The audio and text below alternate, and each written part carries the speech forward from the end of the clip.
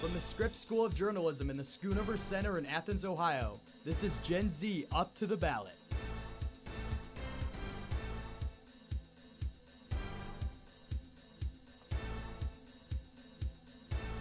Welcome to the third edition of Gen Z Up to the Ballot. I'm your host, Reese Thompson. It is exactly 2 weeks since Election Day as the country prepares for former President Donald Trump to return back to the White House, and people have a wide range of feelings about the results. In a national election heavily focused on women and reproductive rights, women in the U.S. have faced an onslaught of online abuse following Vice President Kamala Harris's loss. The Institute for Strategic Dialogue found a spike of misogynist posts around Election Day between November 4th and November 7th used to harass women on online platforms like X, forums, blogs, Reddit, and YouTube. The most common phrases include, quote, "your body, my choice," posted over 12,000 times on November 8th. The second most seen phrase is, quote, "repeal the 19th, the amendment that gave women the right to vote," posted over 1,400 times on November 6th. And, quote, "get back to the kitchen," posted at a peak 1,200 times, also on November 6th. Women are standing up to the uproar of female-targeted online hate. A radical feminist movement that originated in South Korea is sparking interest in the United States after Trump's win. Known as the 4B movement, is a pact of women who refuse to date, marry, have children, or any romantic encounter with men. Liberal women on TikTok started to participate in their own version of the trend after disappointment about the election results.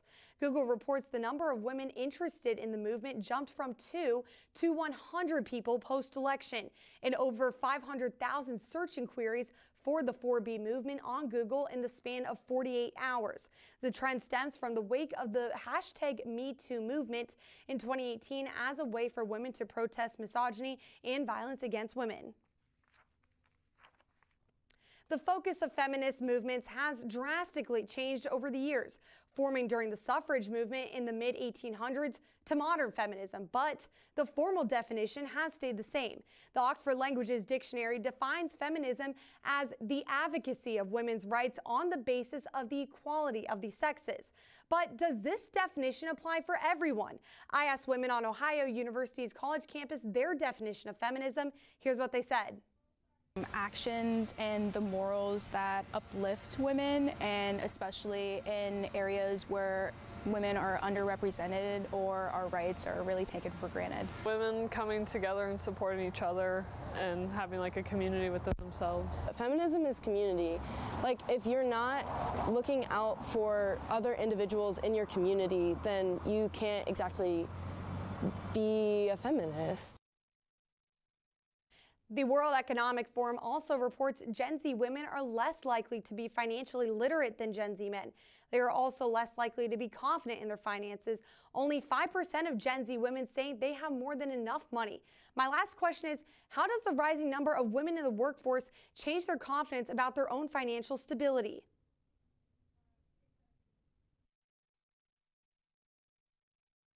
Equal lives, meaning that everybody has the same chances to the same opportunities and has access to the same rights. So I think that you do need equal rights in order to have equal lives. Because feminism is so tied to like gender binaries, we do try and fit ourselves into these roles, and we try and fit ourselves into these social roles that we're always like needing to fill.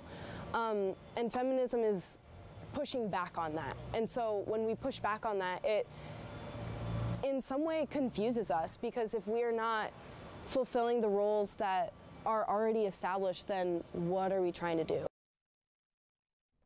Joining me now to talk about the future of Gen Z is fellow journalist Tanaya Stevens. Tanaya, thank you so much for joining me today. I know you've done a lot of coverage on Gen Z. She actually had her own podcast where she talked to Gen Zers and how their lifestyle has been generally. So I want to ask, you've learned a lot about Gen Z's priorities. Like I said earlier, a lot of them are trying to find a work-life balance.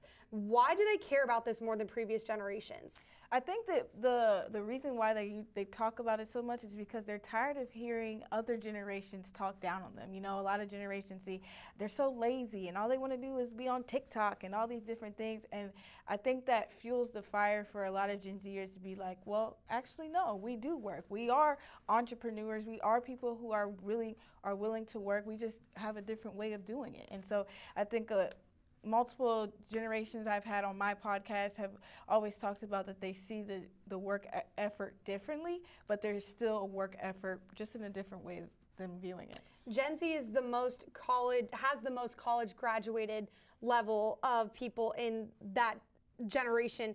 Where do you see their priority shift? Do you see them caring more about jobs over having families? I feel like they're caring more about just how to live. I mean, they talk about a lot that, you know, inflation is an important thing that they talk about. It's a conversation that everyone talks about. So obviously having families and stuff of that nature, but also just the will to live, the work effort to live, and just getting money in their pockets so they're able to have a family and able to afford these types of things for a good stable life. The World Economic Forum reports that over 20% of Gen Zers say they would consider other jobs if employers aren't engaged in social issues, such as feminism that we've been talking about earlier. Why is this so important to Gen Z in the workplace? I think in the workplace, I think that they just don't want to be as, like example, hearing the word feminism or hearing feminist, I think that conversation is talked about because women don't want to hear that, you know, only a man can do this. And our generation, we're very vocal, we're very upfront with how we feel, and we don't want to take anything like it's slap in our face type of thing. So I think in the workplace and hearing that quote, that, you know, fuels, like I said before, fuels that fire. They want to do more to show, like, and prove that they are able to do it. Almost 30% of Gen Z women cited better advancement and growth opportunities as a reason to leave a job, compared to only 22% of men said this. Do you think that this is because women are now more driven than men to become a part of the workforce? Yeah, absolutely. Like I said before, I think hearing it and seeing it, that, you know, I had women on my show this summer, past summer, about the fact that they're being their own entrepreneurs because they are tired of hearing that only a man can do this. So being in that workforce where it's not just, you know, sitting pretty, but they're actually getting to the grind, it's a proving point that they are able to do it. They're able to be in the same room, be at the same table as a man, and do more. Yeah, and companies that provide stress-related perks such as health offerings stand a better chance of recruiting Gen Z workers to their company. What does this say about Gen Z standing their ground in the workforce compared to other generations, like you were saying, with trying to prove as a woman that they deserve to be in the same jobs and placements as men? Yeah, it's said before and it's stated all the time that our generation is very vocal. We do not like to be talked down to, and we have the capabilities with the resources that we're able to use. And it shows a lot that our Gen Z just wants to do more for themselves and for the next generation, for the people around them. Yeah, that's all the time I have, but thank you so much, Shania, for joining me. I really appreciate it, and thank you for your insight. Thank you for having me. Thank you. Coming up next on Gen Z Up to the Ballot, how Gen Z is feeling 2 weeks after the election results were announced. We'll hear from an economist and Gen Zers with special reports from Shane SCALFARO and Sullivan Beach. Stay with us. Every day, thousands of kids start vaping. And I can't let this happen to my kid. Of course, it's awkward to talk to your kids about the dangers of vaping. Hey, bestie, how sketch is vaping? It's hard to get their attention. Ready? Go. Yes. Look at that. You even turn yours over. So if you want to talk to your kids about the dangers of vaping, you got to get it trending.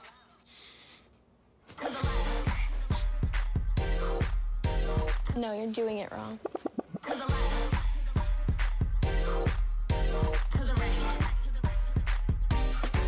Let's go. Can we talk? Yeah, what's up? Visit talkaboutvaping.org for tips on when and how to have the vape talk.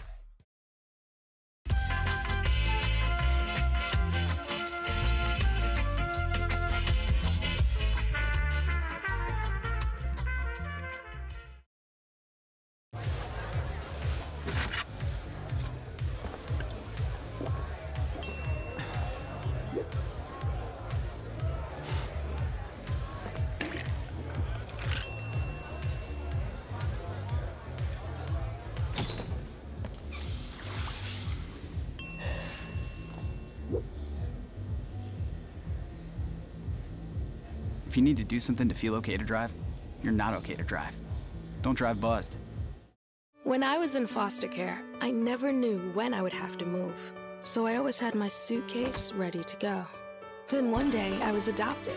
My new parents opened their hearts and home to me. My parents cook my favorite breakfast for me every morning. My parents take me on trips I never thought I would go on. They gave me a home and an even better reason to use that suitcase. My parents aren't perfect, but they're perfect for me. Welcome back to Gen Z Up to the Ballot. The presidential election wreaked havoc on mental health, with Gen Z impacted the most. This is also known as election anxiety. Reporter Shane SCALFARO talked to local Gen Z students at Ohio University about how they are handling their own stress post-election. Yeah, Reese, once the election comes around, emotions tend to get high. Now we're 2 weeks removed from the election, and the only question left is, where are we now? According to a survey from Forbes Health by Talker Research, Gen Z was said to be the most anxious and stressed generation when it came to the 2024 presidential election. But what exactly has caused so much toil for Gen Z when it came to voting in this election? I mean, there's a lot of it like at stake. Climate change, women's rights, a lot of important things. For lack of a better term, it's like do or die. The frequency of tragic events unfolding like more and more and more as time goes on, and now that we actually can vote and do something about it. While there was so much stress and anxiety among Gen Z voters, not all felt the same way. I try to not let it impact my feelings and my base emotions. So when I go out, I try to keep it as stress-free, as anxiety-free as possible. So I go into it with like, I've already made my decision, and I'm just gonna, pull my vote. So now that the election is over, where is Gen Z now, and how have those emotions changed? I'm just trying to enjoy the last couple of months that we have, and then, if it hits the fan next year, then it does. So yeah, it feels surreal, so I don't think processed it much since then. At first it was kind of like a panic, like, oh my God, but now it's kind of like, all right, we need to prepare. And the hope is with changes, some of that stress and anxiety can be relieved in future elections. I think if we can work together to make media and the news programs more transparent through their studies and their findings and like what they're breaking to people, especially through social media, to help reduce that stress in the younger generation. Well, there you have it. While Gen Z was stressed about the election, the focus has now shifted to preparing for whatever comes in the future. Reporting for Gen Z Up to the Ballot, I'm Shane SCALFARO. Back to you, Reese. Thanks, Shane. We'll see how that stress and anxiety continues to go down. Gen Z Up to the Ballot reporter Sullivan was on College Green and spoke to students about their opinions on Donald Trump's economic policies and their general feelings about the election. Hi, I'm Sullivan Beach, and with the election now over, I'm here on College Green to ask Gen Z students about their general feelings and thoughts after the election. What are the vibes like on campus? I'm here to find all of that out. The general feeling is negative. Yeah. And my general feelings as well would be negative, just based on more social opinion and that sort of stuff.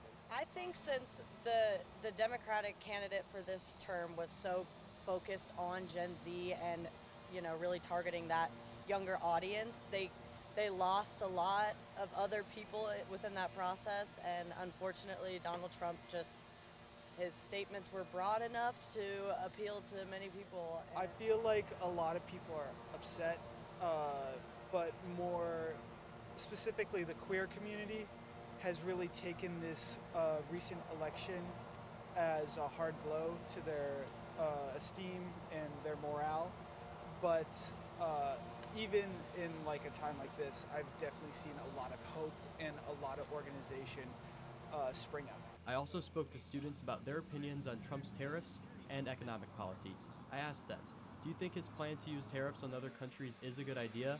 How will that affect business in the United States? And here's what they said. I don't think it's a good idea because it's just going to cause even more inflation and even more problems within economics. If you're charging for more from other countries, it just doesn't make sense how that would add up. Right. I feel like everybody is kind of despising these tariffs right now, especially people who voted for him. I feel like it's going to take a major hit to the economy, and overall, like, it's not in our best interest. You've heard what Gen Z students have to say, but what about a professional in the economics field? According to NPR and Time magazine, Trump wants to impose a 10% to 20% tariff on all goods imported into the U.S. and even a 60% tariff on all imports from China.